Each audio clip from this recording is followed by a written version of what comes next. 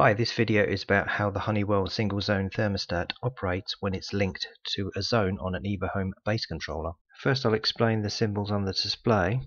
This one indicates that the thermostat is bound to the Evohome base controller. This indicates that the thermostat is calling for heat. And this indicates that the temperature on the display is the set temperature rather than the room temperature.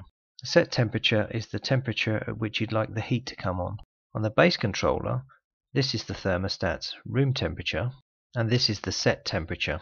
In normal operation, the temperature shown on the display is the room temperature. To show the set temperature, you turn the ring one click left or right. After a few seconds, the display reverts back to the room temperature. To change the set temperature, then you turn it more than one click. If you turn it clockwise, then it will increase the temperature. Anti-clockwise will decrease the temperature. On the Honeywell base controller, the set temperature value changes, and this will stay in effect until the next scheduled change or the override is cancelled.